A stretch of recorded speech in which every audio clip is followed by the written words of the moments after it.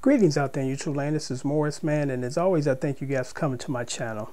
Today I'm going to entitle this video Cancer. And the reason being is, I think that we all were really shocked and taken back with the death of David Bowie, because most of us didn't realize he was sick.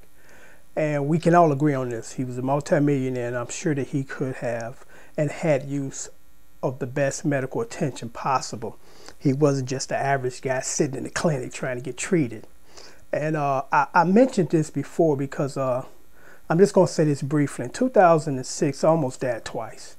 And it was as a result of negligence by the medical industry. I was given something that literally killed me. And what made it so ironic or sad was the treatment that they were treating me for didn't have that condition.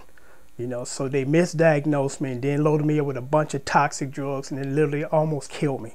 So, you know, these days I'm very attention to detail when it comes to medical treatments and medical, issues. And for most of us, we don't realize the process of trying to treat cancer, because in the 60s, the #1 killer was heart disease, high blood pressure, then cancer. Now the #1 killer is cancer. So it doesn't take a genius to figure this out. The protocol to treat cancer and even try to prevent it, it's not working. Because if it was working, cancer wouldn't be the #1 killer in America now. It would probably be number 4 or number 6, or even non-existent. You know, you have to wonder, all this money that people contribute and the government contribute towards cancer research, and we ain't done nothing. There hasn't been any progress. People are dying still at a larger rate than they did 20 years ago. So it's obvious it's not working. And what I realized, and let me just say this because by no means I'm a doctor or expert, the treatment or the protocol to treat cancer is to load the body up with radiation to kill off the cells. But it's like antibiotics. Whenever they give you antibiotics, it wipe out the bad stuff along with the good stuff. It doesn't differentiate or separate, unfortunately. Same thing with cancer. Radiation destroys the cancer cells, but guess what? It also destroys the healthy cells, and that's why people get sick, they lose weight, hair fall out, things of that nature. So that's been the protocol, and apparently the protocol hasn't been working. But here is something very interesting.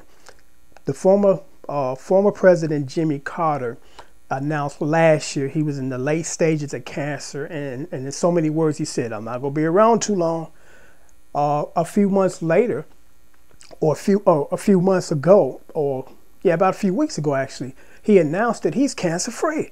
And I'm like, what did they treat you? What was your protocol? And this is what they did for him, and this is what they should do for everybody, because it works. They gave him some things that boost his immune system, and the body fought off the cancer itself. I repeat that. They gave him some things that boosted the immune system, and the body was able to fight off cancer itself. His body is now cancer free. Jimmy Carter is about 90 years old, and in spite of his age and decline in health, that protocol worked for a man in his 90s. So just imagine a man in his 30s or 40s who's been stricken with cancer. That protocol would definitely work, because his immune system, just because of his age, is stronger. So if they can save a man that's almost 100 years old, they can definitely save people that are in their 30s, 40s, and 50s. I've been a big advocate of a natural alternative ever since I had my issues, and I literally died. And I literally died as a result of the medication. And it's the same thing, with everybody else. It's just sad that they would not take that approach for everybody, because the body can cure itself if you give it the proper things to fight to cure itself. But cancer is probably $1 trillion business, and they're not trying to shut that down and keep you healthy and cure you, because that's a dirty word in the medical industry. I was watching TV the other day, and unfortunately Glenn Fry of the Eagles passed away, and they said he was dealing with rheumatoid arthritis. I'm like, that's not a condition that would kill you. So I'm listening real intensely, because I'm like, tell me what happened, what made him pass away. And they said it in so many words, but they didn't come out and just say it, outright. They basically said that he was taking other medications to help treat the arthritis, which he developed colitis, I believe, and other digestive issues that killed him. So in so many words, the medication killed him. It wasn't a rheumatoid arthritis. It was the medication that triggered these other conditions that killed him. You know, unfortunately, in this country, we are pill happy.